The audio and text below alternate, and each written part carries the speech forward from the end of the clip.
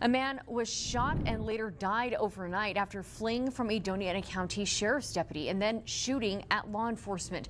This after calling emergency dispatchers on himself for driving drunk. The end of the pursuit and subsequent shooting happened north of Las Cruces near the banks of the Rio Grande and Salem County Colony Trail.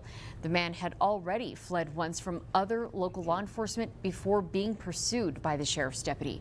ABC 7's Andrew J. Polk was at the scene of the shooting and has the details so far with our New Mexico mobile newsroom. This area behind me is where you could still see sheriff's deputies as well as state investigators earlier this afternoon near the Rio Grande and Salem Colony Trail. This is where they were looking into the end of that incident, of that pursuit. Still can see some of the aftermath of it here, including some of the yellow caution tape as well as bullet casings. Those casings could be seen near where investigators were focusing their investigation Thursday morning, with state police also investigating the scene as well. According to the sheriff's office, the man was driving erratically and did not stop after being found by a sheriff's deputy near Loman and Valley Drive. The pursuit then suddenly came to an end just north of Salem Colony Trail. That's where the man and deputy exchanged gunfire. While the deputy wasn't injured, the man was. He was given first aid on the scene, then was taken to Mountain View Hospital, where he died around 1 a.m. on Thursday.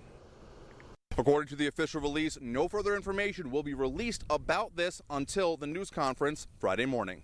Reporting from the New Mexico Mobile Newsroom, Andrew J. Polk, ABC 7.